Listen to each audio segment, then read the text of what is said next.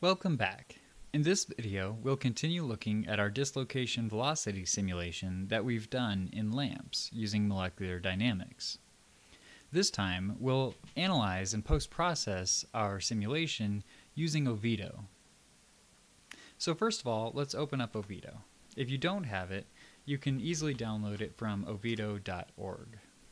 Once you do, open it up and go to File and Load File.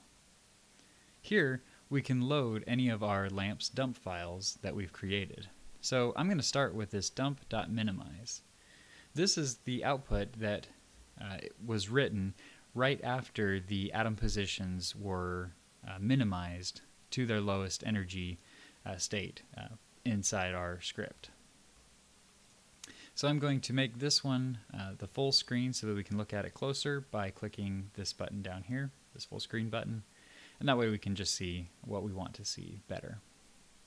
Now, right now, you can't actually see much because all the atoms are white. So we want to actually color them by something so that we can see our dislocation.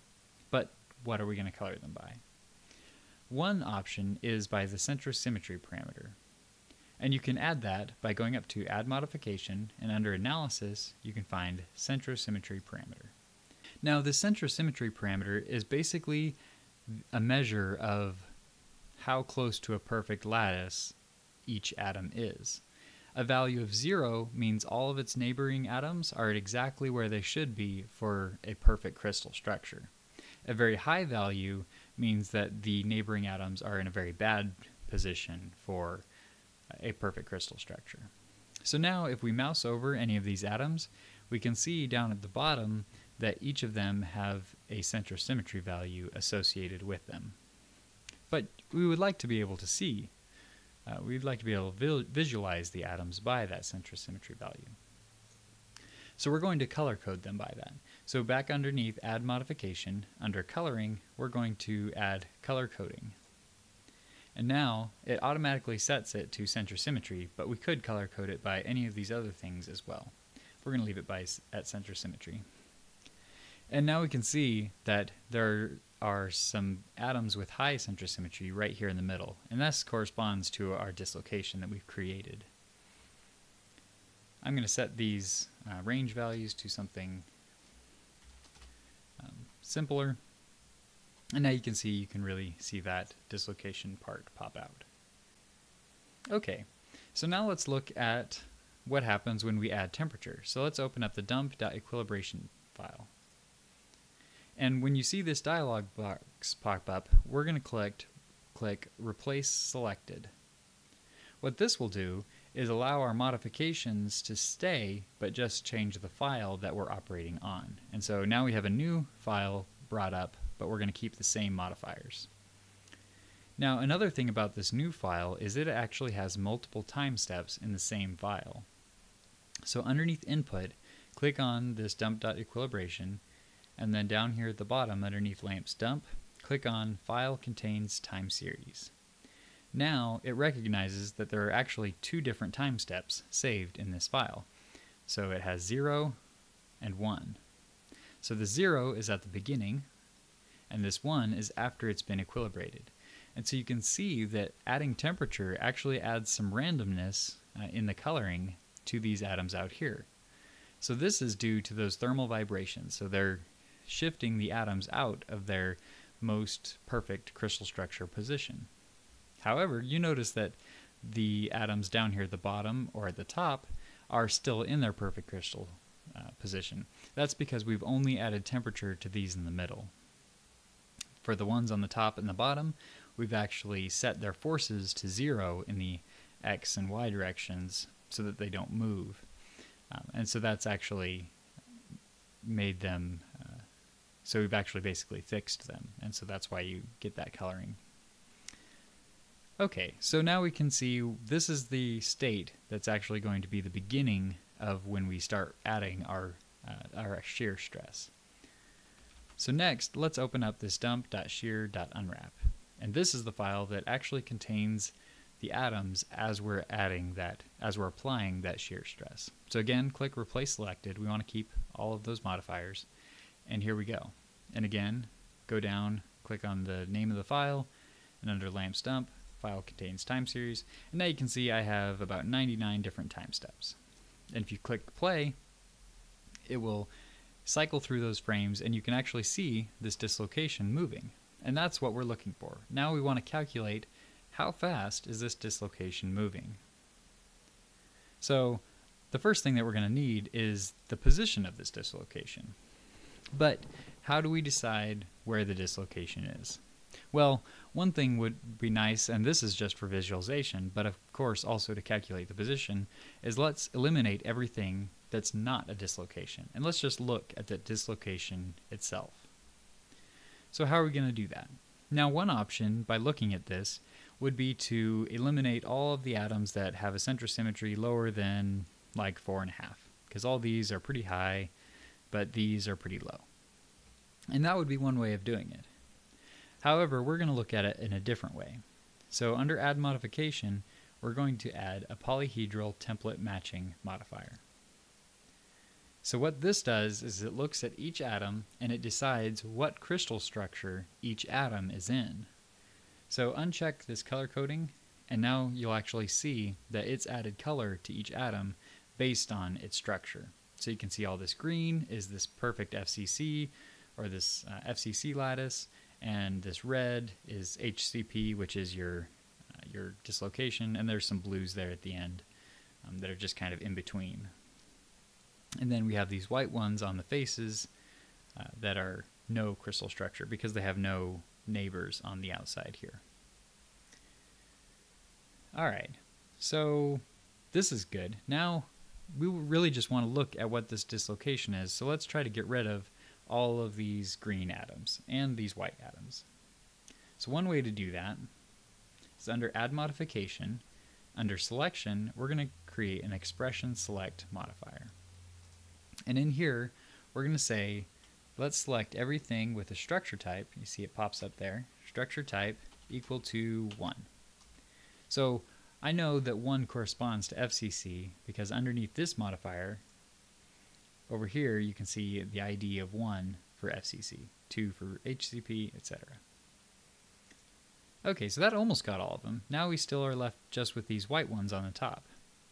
So let's say it has to be equal to 1, or, which is these 2 straight lines, or we can say that the position of the atom, position in the y direction, is greater than, let's say, 100. So that'll get those ones on the top. And now for the ones at the bottom, we could say less than about 15. And now we've got rid of the top and the bottom ones, or at least we've selected the top and the bottom ones. Now once we've selected them, we can go to our modifier list, and we can add a delete selected particles under modification. Boom! Now we're just left with the atoms that are in our dislocation core, and you can rotate that around and you can see what those atoms look like. I'm going to switch this back to the top view. And there you have it. So this is what our dislocation is, and so we could presumably average the positions of these atoms, and that would be our dislocation position. And in fact, that's what the post-processing script that we're going to use does. But we're going to do this outside of Ovito in Python, but we're going to use Ovito to run that Python. Let me show you how that works. So first, we're going to add a modification, and we're going to add a Python script modifier. So this will actually run any Python script that you want and operate on the current state of Ovito. So it will be able to operate on all the atoms and the atoms' properties. And right now you can see it just has a very standard definition of your function. So basically anything that you want to do, you assign to this modify function, and it runs this modify function on each frame that you iterate to. So you give it the frame number, it has an input structure and an output structure. So we're going to actually put a script in here that will allow us to calculate that dislocation position. And we're going to get that script from the ICME website. So if you're not there already, go to icme.hpc.mstate.edu, and then you can put into the search bar LAMMPS Dislocation Mobility, and you should get to this page here. Once you do, come down here underneath Environment Setup and look for this post-processing script, and you'll want this single defect velocity in Ovitos. This page will show you some of the basic ways of using this analysis script. And honestly, the easiest way to do this is by using a command line utility known as Ovitos, and you can just run the script by giving it the dump file. However, because we've already started with the GUI, we're going to use this second method down here. So you can see we've added the polyhedral template matching modifier, we've added the expression select modifier, and we've added the delete selected particles modifier. So now all we're left with is this Python script modifier. So first of all, we need to copy this source code into just a text file. So copy all of this and create a new text file for it and save that. And try to save it right where you're, right in your simulation directory. So for me, that's going to be in D, research, dislocation, and it'll be right there. And so I'm going to call it mobility.py, and make sure you save it as all types so that it'll have this .py extension, because this is a Python script. Alright, so now that you've got that saved, scroll back up to the top, and you can see right here at the top there's this note about using Ovito in the Python script modifier. And basically, we can just copy these lines here, and use that in the modifier so that we can use this code here. So go back to Ovito and copy that in. And let me show you what this does. So it's going to import this OS module and change directory to your simulation directory. So change this line here to wherever your simulation directory is. And this is just so that Ovito can find your Python script that we're going to use. Then import your Python script. So I've called mine dismobility. So import that as some name. I'm just going to use DM. Now we want to assign this modify. So this is going to be a function, and we're going to assign it to this function that's within this Python script, this get dislocation position. And then we're going to run this initialize data. So this will actually allow us to run this and get the dislocation position on each frame, and we'll be able to calculate the velocity from that.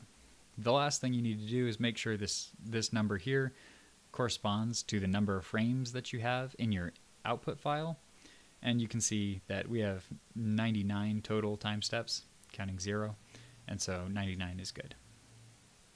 So once you've done that, you can click that play, and so it's saved that script, and it will use that now. So go back to here, click play, and let it run across all of your frames. So as it's doing this, it's running that Python script and calculating that dislocation position at every frame. And then it's writing a file as well that we'll be able to use to calculate the dislocation velocity. Once it finishes, stop it and open up a file explorer and go to your simulation directory. You should see a file named position versus time. And if you open it up, you'll see this list of values. And this is basically the position of your dislocation over time. We're going to copy, we're not going to use anything here. This is it starting over. So we're just going to copy all of these. We're going to paste this into Excel so that we can visualize it. We're going to paste it here. And there you go. Now you can see this line, and this is the dislocation position. So you could fit a line to this. I would ignore these little bumps. This is due to some of the noise in the movement, and that's pretty artificial, so don't try to fit a line to all those. But you can see this is a pretty straight line if you ignore those bumps. And so you fit a straight line to that, and you have your dislocation velocity as the slope of that line.